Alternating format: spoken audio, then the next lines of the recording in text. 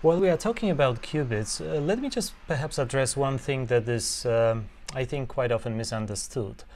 And that is, why do we need actually qubits? Why do we need chunks? Why do we need subsystems in order to do information processing? Why can't we just encode everything into one chunk, say into one harmonic oscillator or one into the energy levels of a hydrogen atom and just perform operation there? So this is actually where the notion of efficiency of your data encoding comes in. So imagine, for example, that we have n qubits again. So this is my favorite diagram for a qubit. So we have n of them. Say two-level atoms, spin half, whatever two-level systems you can think of. Choose your favorite, play with it. Now, so whenever we have n of them, of course, we have 2 to the n different configurations, right? So these are, for example, so this is in state 0, this is in state 1, and whatever it is there in between and the state 1. So we write this as 0, and another one in state 1, and another one in whatever, and then finally the last one in state 1. Now this symbol here is a symbol for a tensor product that you will see in a moment, or it will be explained. We'll talk about tensor products in a moment, but just think about it as a convenient symbol for representing subsystems. So I have one qubit and tensor another qubit. For tensor you may think, okay, add another qubit and add another qubit and add another qubit. Quite often we simplify this notation and just drop the tensor product symbols and write it as 0, 1, all the way to 1. And when it comes to the basis states, we even simplify it further every now and then, not all the time, and we write it as 0, 1, so we drop all those brackets in between, and we write it like this. Sorry, it will be 1. Okay, so the thing is that altogether there are 2 to the n configurations, so there are 2 to the n basis states for n qubits. So mathematically speaking, they live in the Hilbert space of dimension 2 to the n. But when you play with them, so when you assuming that you can address each qubit separately, so you can say take a laser and shine on this qubit and change it, so let it flip it from 0 to 1, and the same for this one and the same for this one, which is actually what physicists can do. You can put n ions into an ion trap and shoot a laser at every single one of them and control every single one of them. So, but you see, you need at most n operations to explore all possible basis states, right? So you can just go to every single qubit and put it either in 0 or 1, at most n operations, and with n operations you can explore the whole configuration space of 2 to the n different configurations. So you have n operations. So now imagine a situation where, for example, you have just one chunk. Instead of subsystems like qubits, you take one system that, say, a harmonic oscillator. So let me just draw a potential of a harmonic oscillator.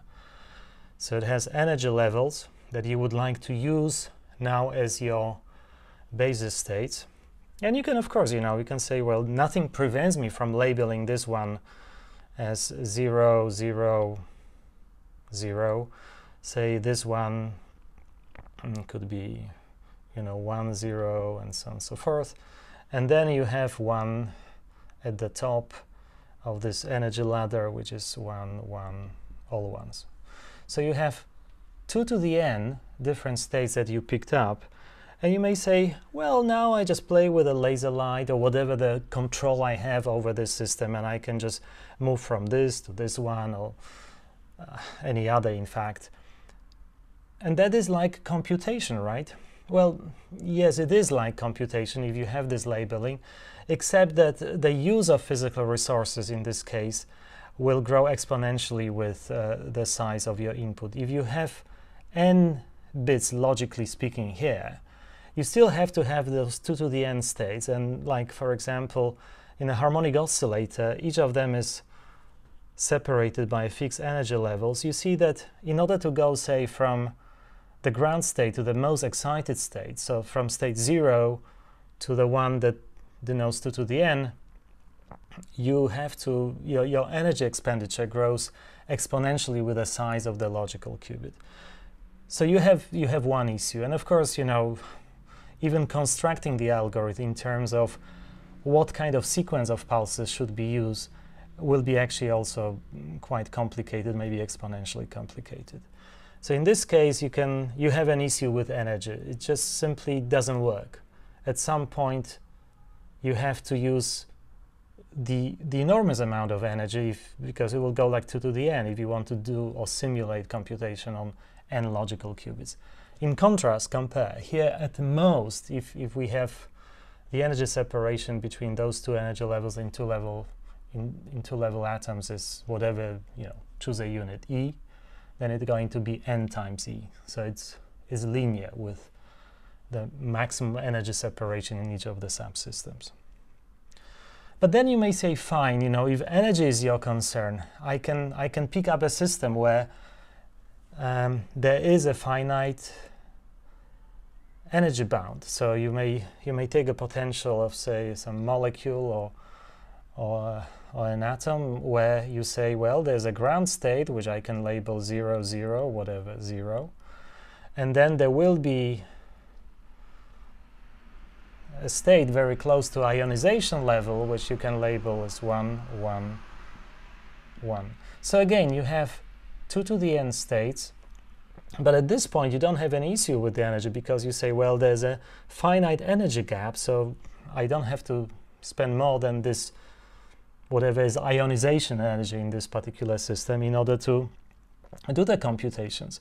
Well, that's certainly true, but if you want to squeeze 2 to the n states into this energy gap, so you can see at some point it may just look like this. There will be an enormous congestion of those energy levels here, and the energy separation at some point will just go like 1 over 2 to the n.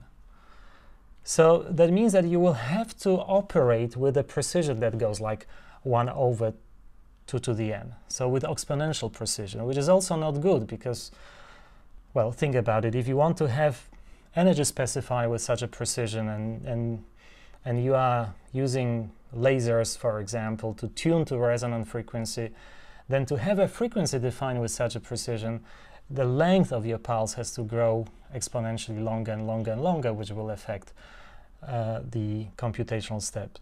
So to cut a long story short, one can go through all kinds of arguments, but essentially this kind of encoding, which is called unary encoding, is no good. It's just not efficient. So you have to have subsystems in order to be able to explore the exponential number of configuration using only a linear number of operations. You simply address each subsystem separately and then you are done. So we will have to play with subsystems. We'll be playing with quantum bits, the simplest possible subsystem with qubits, and we will be constructing wonderful unitary operations, as you will see, that will have some computational meaning.